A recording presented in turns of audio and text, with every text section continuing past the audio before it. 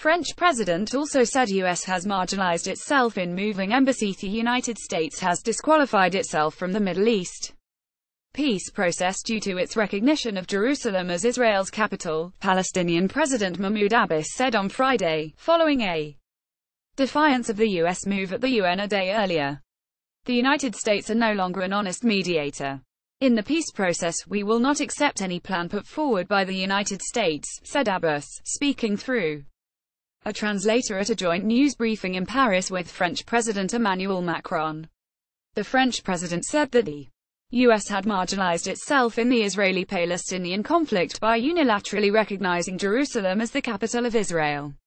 The Americans have marginalized themselves and I am trying to not do the same thing, Macron said. The Americans have marginalized themselves and I am trying to not do the same thing. French President Emmanuel Macron. Abbas also condemned a threat by U.S. President Donald Trump to cut off financial aid to countries that voted at the United Nations against the United States' decision to recognize Jerusalem as Israel's capital. On Thursday, more than 120 countries defied Trump and voted in favor of a United Nations General Assembly resolution calling for the United States to drop its recent recognition of Jerusalem as Israel's capital.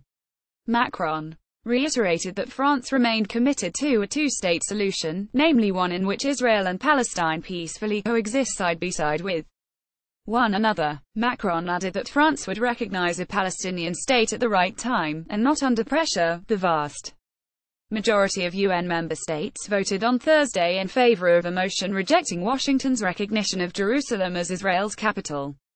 Trump had threatened to cut funding to countries that back the measure. Only 128 member states voted in favor of the motion, with 9 opposing and 35 abstaining. The 9 countries which opposed were Guatemala, Honduras, Israel, Palau, the Marshall Islands, Micronesia, Nauru, Togo and the U.S. Read more. 4 of 9 countries that stood with Trump at UN. A tiny Pacific Islands. Malaysian Prime Minister Najib Razak vowed on Friday to use every means to protest against Trump's recognition of Jerusalem, a tough stand likely to win him support among Muslim voters.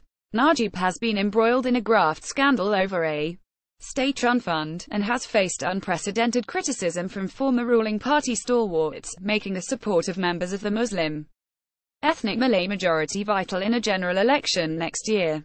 We will continue to fight on this issue, using every available means, through political and diplomatic channels, through discussion and prayer, until one day, God willing, Jerusalem belongs to the Palestinian people, Najib told a rally of about 1,500 in the administrative capital of Putrajaya.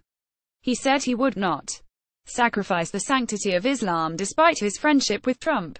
Najib visited the White House in September. It is our first duty as Muslims to uphold the religion.